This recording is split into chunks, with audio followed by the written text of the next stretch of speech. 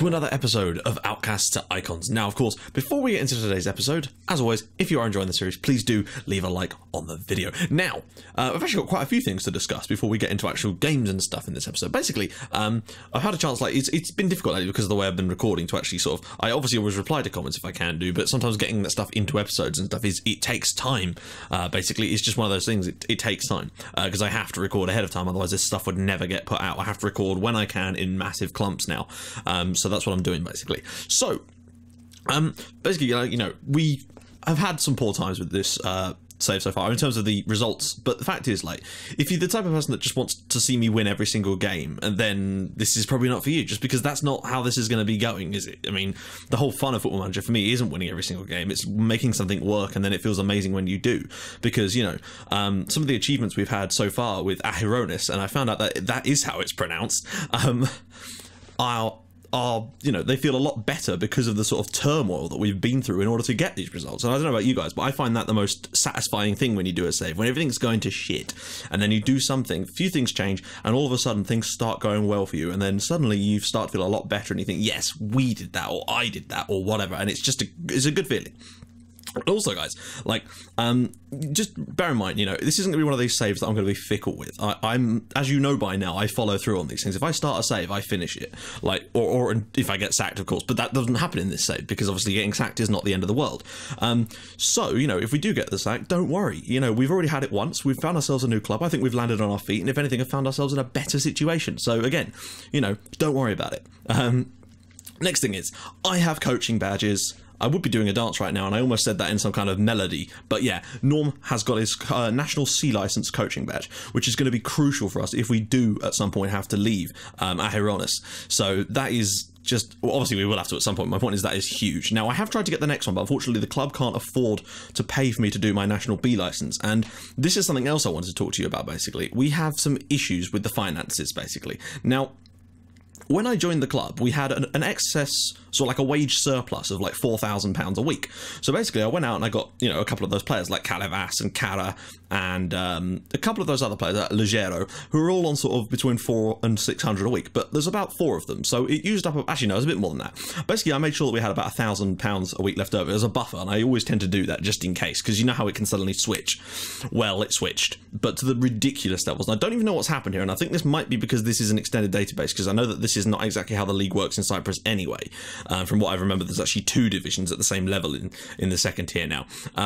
But something doesn't feel quite right, because basically, you know, I had all those greyed out youth players and under 21s. Well, all of a sudden, they weren't greyed out anymore, and I don't know what happened, because I started clicking on them, and it turned out all of them are now on £230 a week, and as a result of that, we're now in a weekly wage deficit of £4,000, which means the club is in £200,000 worth of debt already, and we're only in December. It's worrying, because this could be serious problems for us.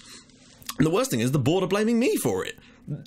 I didn't sign the youth players up like that. They just appeared with contracts all of a sudden. It wasn't a youth intake either, because we've not had one yet. So I don't know what's going on with that. Have anyone else experienced something like that before, where the youth players just suddenly have contracts? But they weren't like £50 a week contracts. They're all on £230 a week. It's really strange. So that's a little bit shit, and I'm hoping that that doesn't end up jeopardizing us, because I think we're doing quite well, really. I mean, the results lately have been a little bit annoying, but I'll show you why in a sec.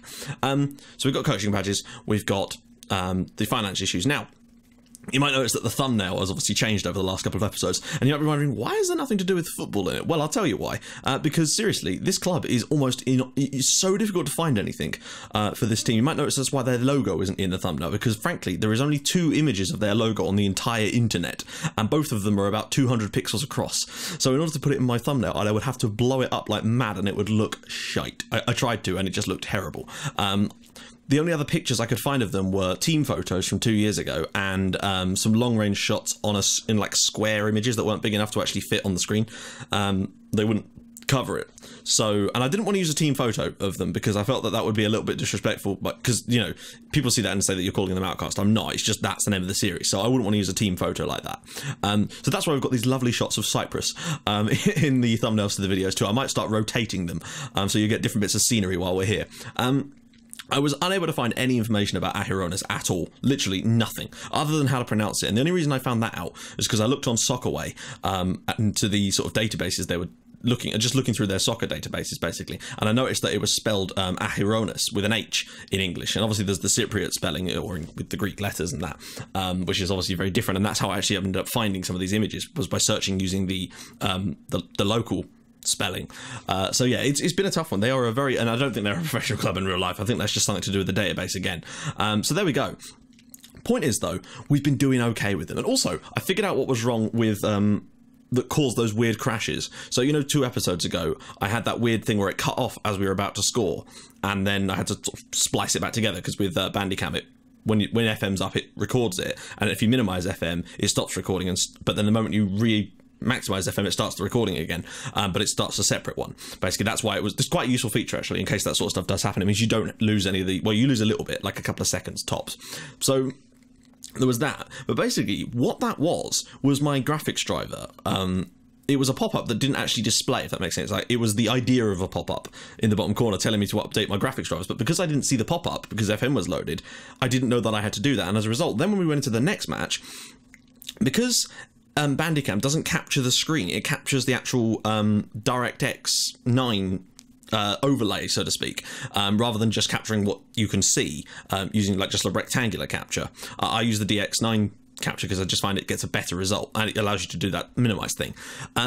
When I hit stop, FM had sort of locked itself on, so you couldn't minimize it, and that's happened to me a few times with recording. But the problem with that was it then crashed FM, and I managed to shut down Bandicam, but then obviously I couldn't save. So that was what was causing it. I'm trying to think if there's any ways to avoid it. I've updated my graphics drivers, so hopefully things should be good from now on. But fingers crossed. I might start saving while I've still got the recording on, just for a little bit, and then just cut it off at the end of the episode, so you guys don't have to see it, just so I can avoid that kind of situation again, because that was fucking irritating. Anyway, that's enough jibber jabber for the start of this episode. I've been going on for like 7 minutes now, but I just wanted to get some of that stuff off, because obviously, I don't always get the chance to talk to you guys about what you guys have been saying in the comments in the episodes. Because for the way I have to record. So, in our last LiveCon, we beat Paphos by 3-1, and we were fantastic, and it enabled us to continue our run of 5 games in the league with all wins. Now, in our next match, we were away at Omonia. I can't remember exactly the name of the club. I don't know if that AR is actually gonna... No. But, again, a really, really solid performance. Marios Sotiriou, who's doing really well for us. He's getting quite a few goals on the board, I've got to be saying that. Yeah. And Christopher Cipriano, who'd come off the bench across from Giorgio Cipriano, met at the back post, and it was 2-0. And that pushed us up into 2nd place and gave us a really good chance of getting somewhere in this league. Then, unfortunately, we got a disappointing result against APEP at home. Pantelis Tavrou put us in front, but Demetrius Cipriano gave them an equaliser. I don't think this was a really fair one at all. This is probably one of our best performances. It sucks. This is probably one of our better ones, I have to say.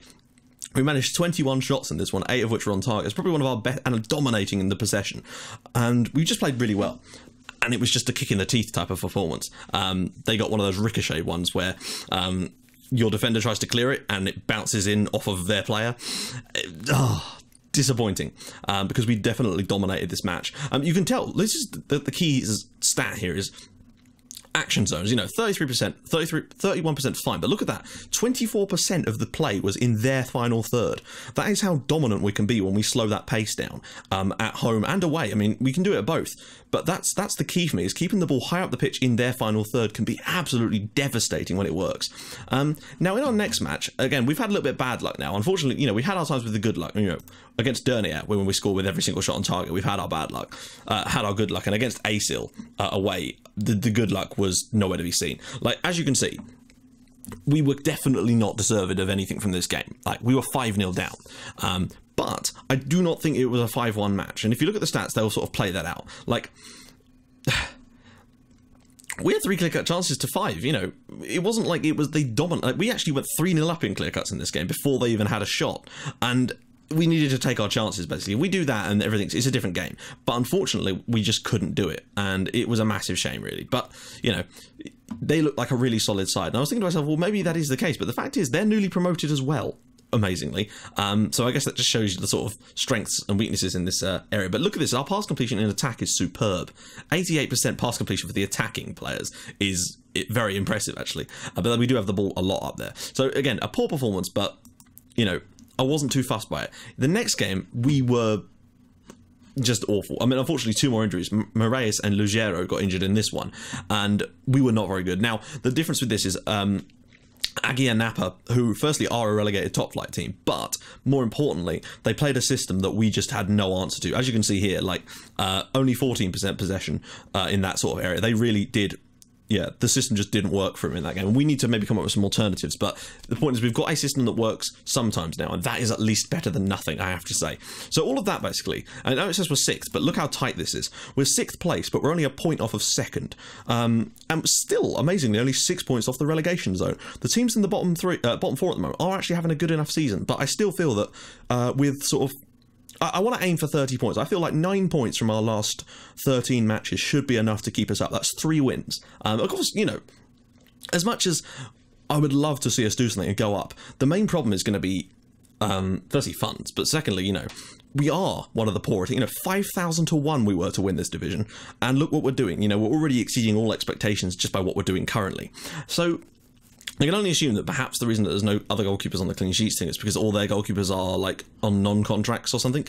I don't know why that. Maybe that's the only reason I can think of. So there we go. Now, as to how I'm going to deal with the financial issues that we've got, well, my plan is basically because all the players are on like 1-year contracts, I might have to just let so many of them expire to get the finances sorted in the summer and then just rebuild the squad entirely. But in so doing, I will be able to then bring in players exactly where I want for the positions I want at the club, and I think that might be quite beneficial to us as well. That's the only thing I can think of. Literally everyone at this club, contract expires at the end of the year, and I might actually have to let that happen and maybe just save a couple of the ones that I want to keep for sure, who've been performing well, and then just get rid of the rest and try and rebuild for next season and maybe a promotion push. That's if we don't get ourselves in a promotion push this year. I just think that if we did it this year, it would be purely based on how well the tactics working rather than the players we've got. But that just shows you how fine the margins are in this league. If you get a good tactic, even an average team or a poor one can be pretty decent. So Tavlu's the top scorer. Top assister is Calevas. Most player of the matches is Castanas. Still, he's having a good season. Yellow cards, 4 for Lugero and Sotiriu. Red cards, none yet. And average rating, of course, Castanas, Constanti, Cipriano, and Lugero, all above 7. So let's see. Hopefully they're playing a 4-4-2. Ooh, they're playing a... See, this could be interesting. I don't know how well we're going to fare against this lineup, but they are still playing 2 up top. And I just wonder... Have we got... Look, yeah, we do. I actually think that this might be a... I think this system could work against that too. I'm hoping, basically. You know, even if we have a little bad run, which we've been on right now, it'd be good to get a win over Adonis right now. But, you know, as they are one of our main rivals for those roles. But bear in mind, we were able to win away at Carmiotissa, and... I love it, Carmiotissa. It sounds like Calm Your Tits. I don't know why. But yeah, we won away at Carmiotissa and Omonia. So we've got what it takes, I feel, you know, to win against some of these teams. You know, we've beaten some of our main rivals away from home. I'm pretty confident. If we can beat Adonis at home, we are the favourites now, but that just sort of, I think that sort of thing's still a little bit broken, that dynamic. Then, I don't know, you just never know what can happen. We'll have to see. You know, they've got a lot of men in midfield, and I guess that could be a problem, but the fact that they're all concentrated in one area means that we might find ourselves a lot of space in front of their midfield and just in behind it. So what, like that, Tavru straight into the space in behind their fullbacks, in behind their, you know, they've got no fullbacks, which means that we should be able to get a lot of crosses in. That's the plan anyway, but we may have to adjust the system as and when to try and accommodate such a system. Moraes, Pavlu. So they've got lots of space. You know, they've got us covered in the centre of the park, but the moment we get that ball in behind their 5-man midfield, with the overlaps that we can do, then they've got problems basically, because we've got that sort of attacking midfielder that's sitting there, and he's just going to be occupying that space. That means that they're going to have to drop one of their midfielders back to cover him. Christodoulou, that's poor. Christo, just make sure you don't let him just get that ball into the channel. Marku. So we've got that defensive midfielder as well, just to try and cover, but I don't know if this is going to work so well. Christo, that's I was going to say that's a great tackle. Christo is through here, and it's a good attempt, but he's missed the target, and that's fine by me. Are we on a extended or key? Right, no, we're on key. Highlights, good. They've started okay. We've started okay. It's a bit 50-50 at the moment. Calevas, that's poor again. But hopefully the long ball... Oh, damn it. They're actually letting them get those balls cleared, and I'm not a fan of that play. Oh, Lugero, damn it. We're getting the tackles in, but unfortunately the second balls are all falling to them at the moment, and that's a little bit of a worry for us. There we go, Lugero. Ball through to nobody, really. We've not hit the target yet with any shots, but we've not had any long shots. We're getting a lot of possession. Calevas, Christodoulou, go on, get that ball through. Oh, poor. Please don't shoot. Oh, damn it. That was a bit poor from him, actually. He could have maybe held that up a little bit. I'm worrying... Whoa, bugger. It seems to be that a lot of the chances in this game are coming from turnovers of possession. So we do need to watch out for some of these runs. Go on, get out to him, make the tackle. No! God damn it. Okay, no worries. It's only one goal. The problem is that's the system, I think. You know, this system works brilliantly against 4-4-2, but we need to try and come up with some slight alternatives to it that can work against other systems. But it's all a work in progress, people. You know, we've gained way more points than we had any right to at this stage so far, and I feel that you know, this game is not done yet by any stretch of the imagination. We're still playing relatively well. Lugero, it's quite even in that sense. Pavlu cleared away. Oh, come on, guys. They're first to every ball, and that is an issue. And I'm not entirely sure how we can fix that. Are we already on closed down? What we are? Maybe get stuck in? I know that's mainly to do with the tackling, but it might just get us a little bit more pressing. They're actually playing quite well. In fact, they're playing well, but without much of the ball. But they're trying to make the most of it when they do get it. I'm just wondering if we slow the tempo down a little bit. They've scored another goal, haven't they? Fuck me. Right, okay. I didn't actually see that one. That's disappointing. I don't know, we've kind of gone from a spell where we were doing this to teams to now a big spell where it's happening to us, and I guess that might just be the ebbs and flows of this kind of league. That's a good header. Poor goalkeeping, I guess, but it's a good header mainly. Don't concede another one. That would be stupid. Right, better. Christodoulou. Get one back before half time. Let's get this going at 2-1 and try to regroup for the second. That's so poor. I don't know why they're playing long balls either. We've literally got it set. Well, we don't have it set to not do that, but we don't exactly have more direct passing on. Oh, that's it. Good stuff. Win the ball. The second of every ball. Oh, what on earth? Okay, so I don't really know what to do because they're just not playing very well. I suppose some days you can just have off days, but it can't all be down to that. There's obviously tactical reasons too. Like, they just don't seem to be trying very hard, if that makes sense. Like, every time there's a 50-50, they're losing it, and I'm not entirely sure what to do apart from put close down more on. Or maybe close down less. I don't know. Maybe push higher up off. Because they do seem to be getting little bits in behind. Maybe try and... We've got to look for the overlap already on, because it's to try and push back their wingers. To stop them from getting into dangerous areas if we can try and push our fullbacks further forward. That's why it's useful having wingbacks. But... And again, what is that? Like, that isn't a tactical thing. That's just an idiot player. There isn't a tactic that says, let the ball roll through your legs. The struggling today is a sort of struggle we've had a few times now, which is struggling to get shots on target. Right, Lugero, that's better. Picking it up in the midfield. This is where we need to be picking the ball up more. Calivas, Lugero, right, I think they've changed their tactic. Someone said... Actually, I'll change it in a minute. If you switch this to their formation instead of the other thing, it'll give you more of an idea. And I guess I should really try that. I have tried it before. I just didn't feel comfortable with it, unfortunately. Tavru. Oh, God damn it. So why can't we do that? They've got a back three. Come on, guys. There's more of you. You're basically 3-on-3 with them most of the time. Oh, what?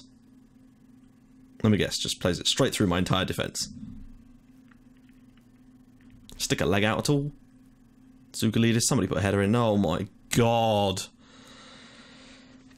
We've not been good enough today. That is an absolute dead cert, but Jesus, I don't think we've been... Well, no, we have. They've just been bad as well. Like, as much as it is obviously tactically, there's just sometimes you just don't play very well and stupid things happen. Like, what is the goalkeeper... Did he just ghost through the goalkeeper there? It looked like he did. Right. We're going to have to change this. We're going to have to try and push up and do something because it ain't working at the moment.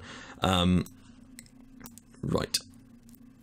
We're really lacking centre-backs as well, which is another issue we've got. I'm going to bring on Apostolou in that area because we've just got nothing going on at the moment. I don't know. We've not played well today. That is for definite, but this is my problem. We've suddenly just gone from winning games to just losing games very, very quickly. And I know that the confidence is very, very fragile at this level, as we've... Oh, come on. The fact that we're getting injuries in every game doesn't help, but what can we do about it, you know? There's literally nothing we could do. The games come thick and fast. We don't have good facilities. We can't hire fitness coaches. We basically just have to do what we can. Really? Direct approach? All right, then. Jesus Christ. How many... Bloody hell. Calm down. Right, let's try that then. It just wasn't to be today. We weren't good enough. Oh, come on, not another one. That's unfair. Like, if you actually look, I mean, they've had a couple more shots on target, and obviously they've created some good chances, and that is obviously the king in these sort of situations, is you know, the chances you create. Calivas, right, Papetru. Get that ball across. He's just going to lose it immediately, isn't he? Yep. So why can't we do that? I suppose this is one of those areas where it does matter that your players are worse, basically. In the, you know, as much as you can play as a cohesive team unit sometimes, you are going to get games where they're just... Okay, I don't like this shit, though. We're conceding a lot of goals from set pieces, and I don't know why, because it's the same... I'm using the same corner tactic that I use in my other saves, and to prevent that, and yet they're just not doing it. Look at this! Like, what is that? That's shocking. Oh, dear. Oh, well. That's a terrible performance, and we can't deny that. But, again, remember, 5,000 to 1 to win the league. Massive favourites for relegation. So, to even have where we were was a massive shock. Hopefully we can get some of it back, though. There we go. So Tirgu does well. Just get... Again, poor, right? That's better. Win the ball in these areas. We haven't done enough of that today, winning the ball in that midfield area. I suppose having 5 in midfield. Ball across, cleared away. Penalty. Okay, so we're going to get a goal back, hopefully. Well, I mean, if we don't, I'll be annoyed because, you know, penalties don't get missed on this game, do they? The last 2 penalties I've seen missed were the second penalties in the game. Is Tavlu taking it as well? Not Tavlu. Tavru. Oh, it's Moraes. Of course, he's our penalty taker, isn't he? And it's 4-1. I mean, it's a little bit better for the goal difference, I guess, but we've really... You know, our goal difference was up to like +9, and now it's sort of slumping back away. But again, we want 3 wins from our last half of the season. That's what we're really looking for. And we've got some weaker teams to play against. Adonis, as you know, are a solid team. But I think perhaps we need a different tactic for when they put 5 in midfield. Perhaps we should try and match them. And it was disappointing. Definitely. They didn't play well, but it obviously isn't all their fault, is it? Come on now. But again, you know, I still feel we're doing okay. But somehow, I mean, look at the relegation zone. It is... Sod's law that you need like 35 points to stay up or something stupid this year, and we'll end up getting relegated with like a record points tally. But hey, I don't think that's going to be the case. I think that we will be able to stay up. So with us still in the battle here, let's see who we've got next. We've got Otelos, Olympiacos at home. A couple of the poorer sides. I'll tell you what we want. We want Carmi Otissa, number 2 in the league. We'll have them at home in our next episode, I think, guys. So if you guys have liked what you're seeing, please do drop a like on the video, and if you'd like to even more than that, please subscribe to my channel for more Red Star and Outcast icons in your inbox every single day at 5:30 and 8 o'clock. Hopefully we can turn this one around, but again, you know, no pressure on us really. We're still performing well above expectations, and hopefully if we can work on a second tactic that will play well against the teams that don't play 4-4-2, then hey, I think if we sort that out, we could be absolutely laughing all the way to the bank next season. So guys, I will see you guys in the next episode for the game against Carmi Otissa. See you guys soon. Bye-bye.